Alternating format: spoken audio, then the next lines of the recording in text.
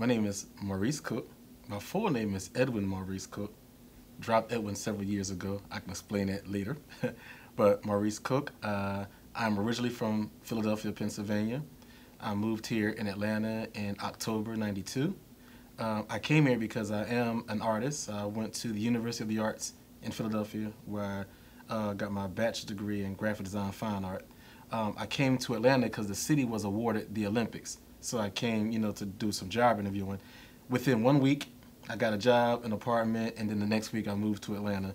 Been here ever since. I love the city. I love everything about Atlanta. It was a lot better back in '92 when I got here than it is now. I think it's lost its southern gentility now with everybody who's moved here now. But it's a great place to be, and so I'm glad I came here. So all my life I've been an artist. I'm thankful because my mom saw the talent when I was like 6. A great story is that I remember drawing on my bedroom wall, and I would hide it with the pillows before I left. And one day I came home, and there was a strobe light and some paints on the bed with a note. Said that if you're going to mark on my walls, make it look nice. And so that was my first introduction to being an artist, because my mom let me draw on the walls, and I painted the superheroes on the wall. I'm a Marvel comic fanatic, and so I painted like the Hulk and Spider-Man and all that stuff. So that was my first introduction to art. And so I remember my mother would tell her friend, she said, I don't know anything about art, what he do, but he likes it. And so she just kept me in art school. I went to art camps. So I was a one-trick pony. All I know is art. Didn't learn anything else. So it was great because my mom, she was crafted that young. She saw that in me, and I always tell her all the time. I thank her for that because she saw that. And like all I remember is just always doing something that had to do with being an artist. So that has been amazing. And another thing, now that I am a business owner of my own, advertising design agency, when I was younger, I used to tell my grandmother, I would call my grandmother Mommy. I say, Mommy, when I get older, I'm going to get some money. I'm going to buy us a big house, and I'm going to live on the east wing, you're going to be on the west wing, because I'm going to own my own company. And so my mother was reminding me that I used to say that when I was like 8, 7, 8, 9, and I didn't remember I was saying it, but she said, yeah, you would tell her all the time. And everybody was like, okay. And then once I went to college, they started to see that. And when I worked at other places, I always worked with that entrepreneurial spirit. Like every time I worked for somebody, I would end up like taking over. So it was like, you're meant to have your own thing because you're always trying to run everybody else's business. So it was great. So I felt like all of that, it was like my family, it was kind of like birthing that in me really young to be the artist that I am, and then to have my own business, do that. So that's one of the greatest stories I remember about being young, that I enjoy the fact that they all poured into me being this artist that I am today. And I love it. And now that I have my own business, I try to do the same thing with other young people who I hire and bring in to try to, if you got that talent, let's, we can focus on that. And I think it just takes one person to believe in you, and then you can make it happen. And I think that's what happened for me, and so I like that.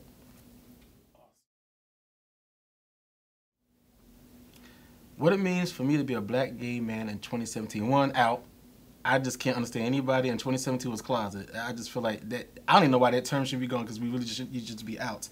But I also think that it's important to understand who you are, what you are, and whose you are. I know people see God in all kind of ways, and I'm not here to talk about that, but I do think there's always a higher power that governs all that we do. And if you believe in whatever that is, it should give you enough strength and courage to be who you are. I'm just a firm believer that, be you. And be the best you can be. It's important for us now to really stand for something. I think you have to be firm and clear about who you are and what your purpose is. Now, it's a journey to find that. I don't think you just wake up one day and say, that's my purpose. You have to really do the work. And sometimes you have to kind of self-destroy things in you to find out who you are.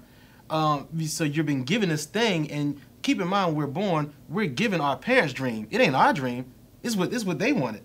And so you have to unlive that and then find out who you are. Now, somewhere along the line, some people get lost in that, but don't give up. And so what I tell people is that, and I have to tell myself too, Maurice, it's important that you know who you are. Every day, I have to remind myself who I am. When I go into the world, I got to know how I'm going. This is why when I show up, this is what you get. It doesn't change. Anybody tell you that he's going to be who he is, because and at 49, I know who I am. This is me. And I'm okay with it. And it took a long time to get here. It was a lot of work. But I do think that, in answering this question, I just think that it's important that you find your call. You got to find out what your purpose is. And you do have to do the work of kind of deconstructing who you thought you were, or who other people wanted you to be, and really be clear about who you are. And it's okay. It's okay who you are. And if you're okay with it, everybody else can be okay with it. So I think that we've made it so easy for people that they just don't know what it means to get on that grind and work for it. And sometimes it means you got to sacrifice some things, which means you may not be able to put on all the name brand stuff. You might need to buy your tennis shoes from the Kmart or something because you can't do the Air Jordans right now because it needs to go somewhere else. But it also goes back to that purpose. You got to figure out what your purpose is, what you want to do. I feel like we're losing that. Then on the other side, I think we got some, they're just so quick. So they want it like right now. So there's no time for preparation. Everything's like, I need it now. And so they do whatever they got to do, and then they burn out. So I'm like, you done did all this and invest all this, and now look at you. You know, like a year later, you know, you all messed up. And so I think that I would say that we have to take our time with more things and understand that everything's a process. And you got to learn to listen to learn. I mean, you can talk to people, they just don't hear nothing you say. And I'm like, you know, I've been here for a while. Like, I'm telling you. Like, it's not that I'm not trying to preach to you, but I'm just saying experience. Like, I listen to folks who experience for me, too. And you have to hear certain things. Like, you don't need to go down that path. You don't need to do that. Joy. Well, I love the Lord.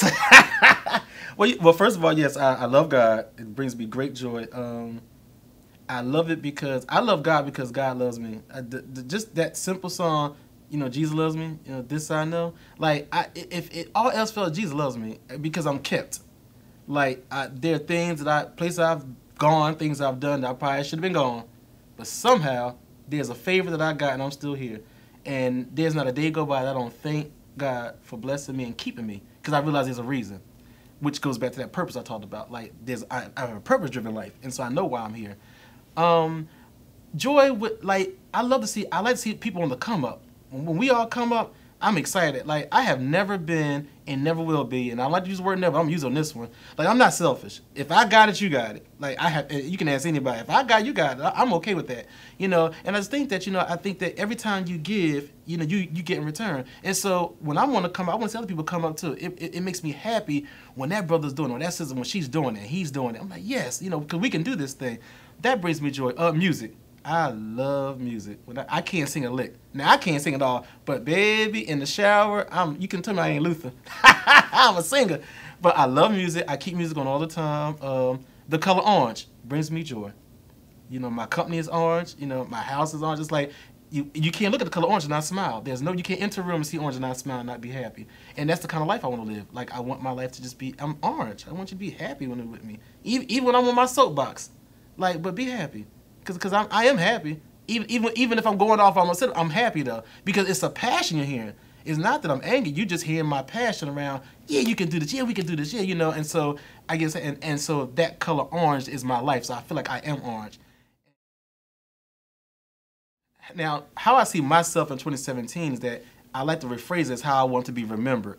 I say this quite often. I'm not one that's into things and popularity. But what I always want to do, I want to be significant.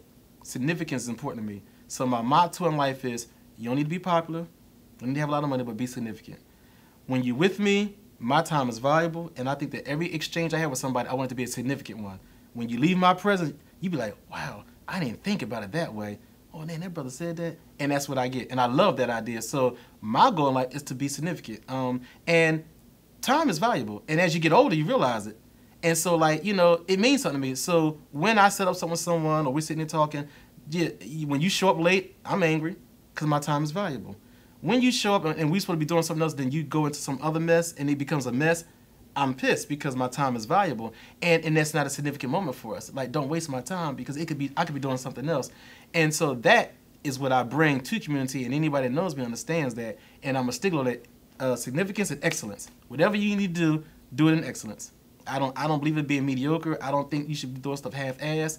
It don't bring me nothing. I will give it back. If somebody do something for me, I'm like, I don't know. I don't accept that because y'all know I'm better than that. And I'm okay with that. Like, I really am okay with that because I'm like, no, I'm better than that. So if you're going to do something for me, do it right. I need you to give me your best because I'm giving you the best and I'm the best. You know, and so, but significance is what I want to add, that I think that my motto in life is that experience with me, I just want to be significant. That's how I want to be remembered.